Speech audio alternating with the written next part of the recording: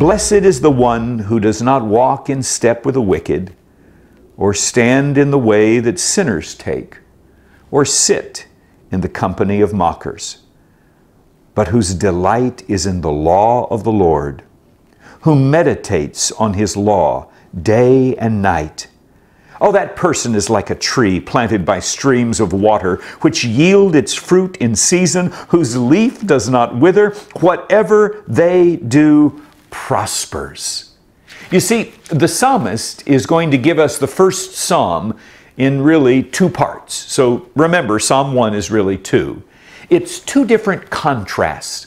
Contrasts of a wise life and contrasts of a foolish, or the word that he would use would be a wicked life. So basically, Psalm 1 is, here's what to do and here's what not to do. Come to the table of mercy. Check out the new series on praiseandharmony.tv called Come to the Table by Dr. John Mark Hicks. The gospel invites all to the table.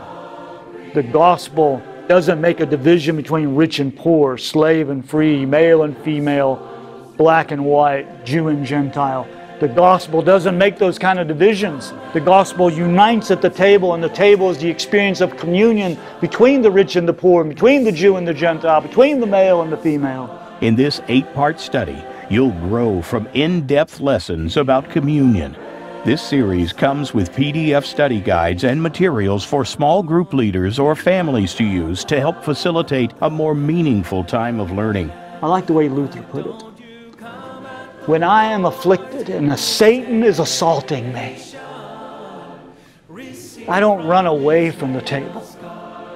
I run to the table. Because this is a table of mercy. See, God is doing something at this table. I know we don't typically think about it that way. We tend to think about, what am I doing?